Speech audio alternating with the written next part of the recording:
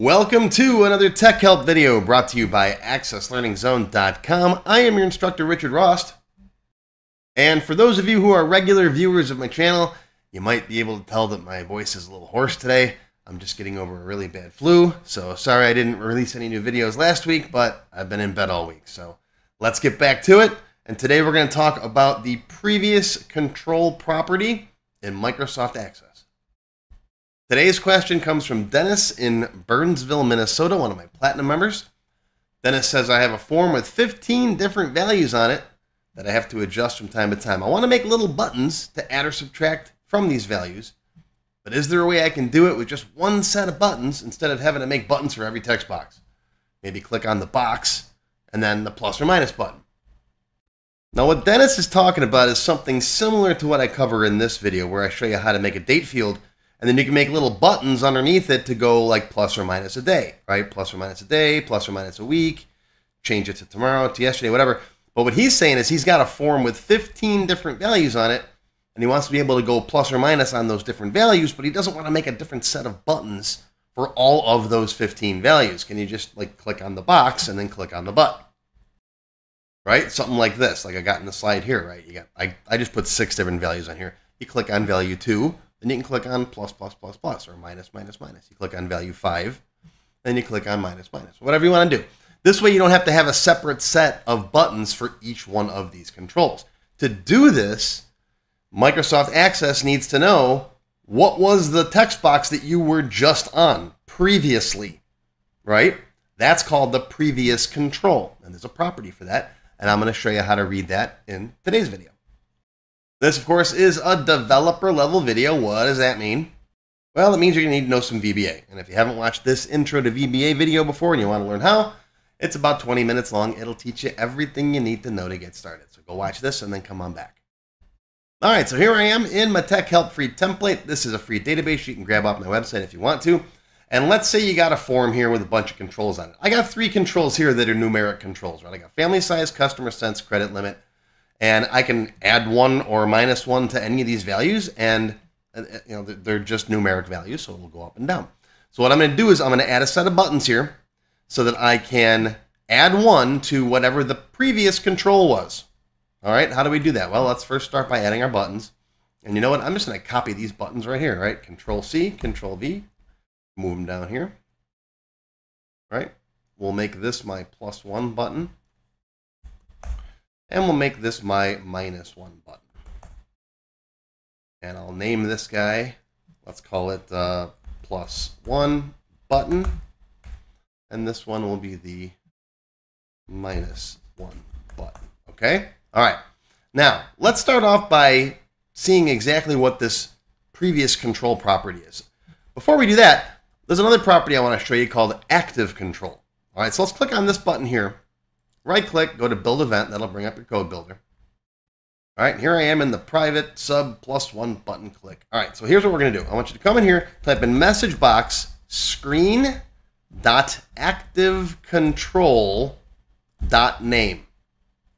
All right, now, ActiveControl is whatever control on the form, right, on the screen here, back here, has the focus. That's the active control. And I want to see what its name is, its name property. All right, so it's in the screen collection.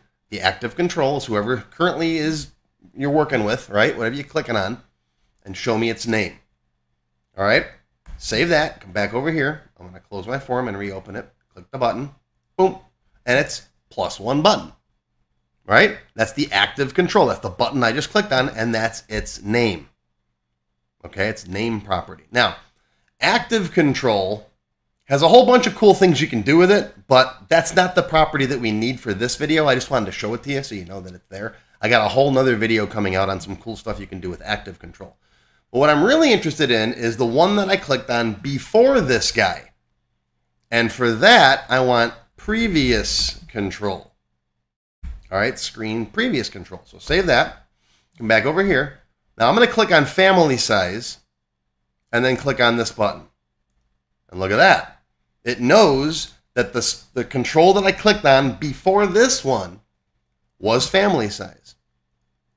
All right, if I click on notes and then last name and then click on it, Look at that, last name. So it knows who I was on last.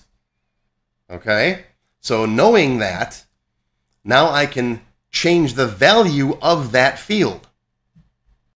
Right? I can come in here now and say, all right, instead of message boxing that name, I'm going to say take the screen.PreviousControls.value and set it equal to screen.PreviousControl.value plus 1. See that? All right. Save it. Come back over here. I'm going to click on family size and then hit plus 1. Look at that. Now it's 3 and 4 and 5 and 6 and 7. And it will remember that value unless you switch to a different control. Now this is where we have to be careful if we start using the second button. All right, let's get the second button going now. You ready? This is the -1 button. Right click, build event. We're going to do something very similar. All right, let's get these two together, in fact, I'm just going to delete this code we don't need so it's not messing up the screen. All right. So here's the +1 button. I'm just going to copy this, right? Stick it up in here. And the -1 button is going to do the same thing, except it's going to subtract 1. Okay? All right. So come back out here. Let's close this. Save changes. Yes. Open it back up again. All right. I'm going to click on family size. I'm going to hit +1. All right. It's working. Now I'm going to hit -1. Object doesn't support this property or method. What was that? What happened? Why can't I do that? What is the screen.PreviousControl? Well, if you think about it, what did I do? I clicked on this, then I clicked on this button, and that added 1. That's fine. Now, at the moment that I click on this button, the previous control is now going to be that button, right? And command buttons don't have values. You can't change the value of it. So there's a couple things you might want to do. First thing is to prevent this from happening to your users, you might want to put an on error resume next in here. That way, if they do try doing this with a control that doesn't have a value, they're not going to get that error message, right? But that doesn't help you as a developer, right? Because now if I do something like this, plus, minus, minus, minus, I can't figure out why it's not working. Well, to fix that, all we have to do is, when we're done clicking on this button, just put the focus back where it was, right? So when I click here, add the value, add 1 to it, and then just put the focus back there. So if I do click on the minus button, the previous control was also family size. So we'll come in here, and we'll say screen.PreviousControl.setFocus. We're going to move the focus back where you were. Right? And then we'll copy that, and we'll put it down under this one. And we'll save it. And you guys don't hear me, so I got to pause the video recording every couple of minutes to sniffle. I'm still getting over a cold. All right. Debug compile once in a while. Debug compile once in a while. I'm going to make a t-shirt about that. Right? And now I can go plus, plus, plus, minus, minus, minus. See that? I can click on this field. Minus, minus, minus. Remember with dates, right? +1 is +1 day, -1 day. Same thing with currency values. See? Pretty cool stuff, right? Each whatever field you're on. You can do all kinds of stuff. I used to use this for you could do it with spell checking. Like if you got a field here, you can click on this field, hit a button, it'll launch the spell check just for that field. You can change the properties of these fields. You can make things get bigger and smaller with these buttons, right? And whatever field you happen to be on, make its size bigger and smaller. All kinds of stuff you can do with this. If you want to learn more about stuff like this, screen.ActiveControl, PreviousControl, screen.ActiveForm, all that stuff is covered in my Access Developer Level 25 class.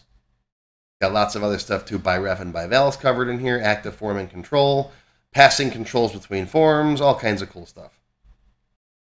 So that's it for today, folks. A nice short one for today. Like I said, I'm getting over a cold. Hopefully tomorrow I'll be better. I got lots of stuff coming. While I was sick in bed for a week, I made all kinds of notes and I got all kinds of cool videos planned for coming up this week. It's just a matter of if I can get them recorded or not. So that's going to be your Tech Help video for today. I hope you learned something. Live long and prosper, my friends. I'm off to find a bowl of chicken soup. I'll see you next time. If you enjoyed this video, please give me a thumbs up and post any comments you may have below. I do try to read and answer all of them as soon as I can. Make sure you subscribe to my channel, which is completely free. Click the bell icon and select all to receive notifications when new videos are posted.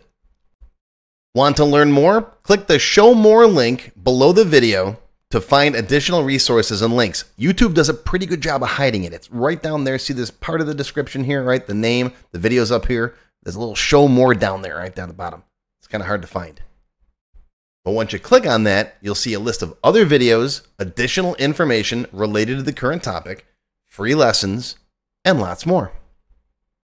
And YouTube no longer sends out email notifications when new videos are posted like they used to do.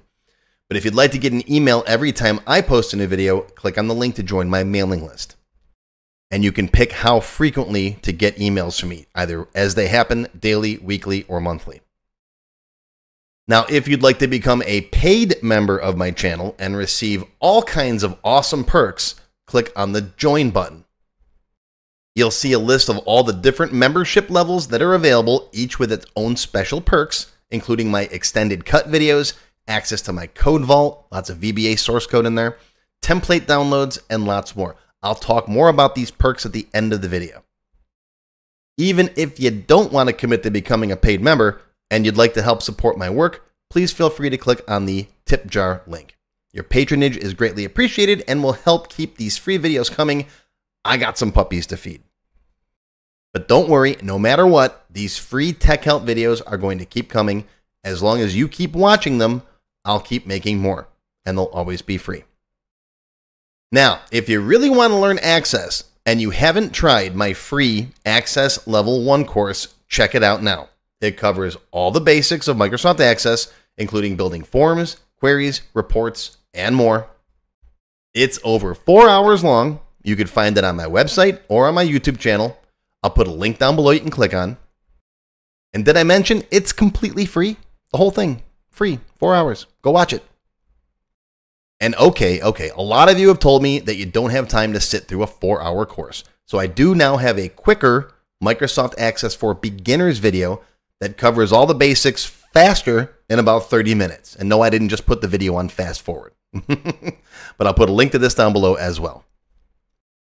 Now, if you like level 1, level 2 is just $1. That's it, $1. And that's another whole like 90-minute course.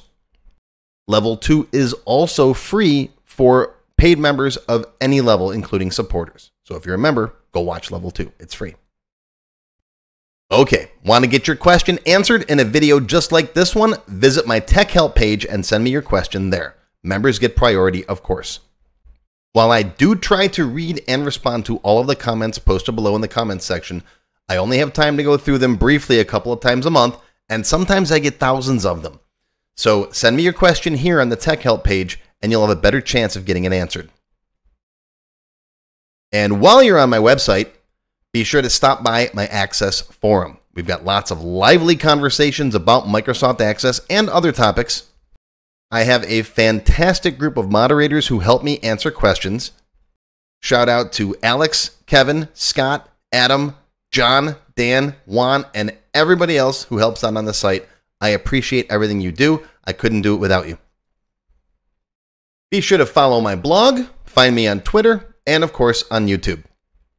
Yeah, I'm on Facebook too, but I don't like Facebook. Don't get me started. Now, let's talk more about those member perks if you do decide to join as a paid member. There are different levels: Silver, Gold, Platinum, and Diamond. Silver members and up get access to all of my extended cut Tech Help videos, one free beginner class every month, and some other perks. Gold members get all the previous perks, plus access to download the sample databases that I build in my Tech Help videos, plus access to my code vault where I keep tons of different functions that I use, the code that I build in most of the videos. You'll also get higher priority if you do submit any Tech Help questions. Now, answers are never guaranteed, but you do go higher in the list for me to read them. And if I like your question, you got a good chance of it being answered. You'll also get one free expert level class each month after you've finished the beginner series. Platinum members get all the previous perks plus even higher priority for Tech Help questions. You get access to all of my full beginner level courses for every subject. And I cover lots of different subjects like Word, Excel, VBA, ASP, lots of different stuff, not just Access. These are the full-length courses found on my website. You get all the beginner ones. In addition, once you finish the expert classes, you get one free developer class per month. So lots of training. And finally, you can also become a diamond sponsor. You'll have your name or your company name listed on a sponsors page that will be shown on each video as long as you're a sponsor. You'll get a shout out in the video and a link to your website or product in the text below the video and on my website. So that's it. Once again, my name is Richard Rost. Thank you for watching this video brought to you by AccessLearningZone.com. I hope you enjoyed. I hope you learned something today. Live long and prosper, my friends. I'll see you again soon.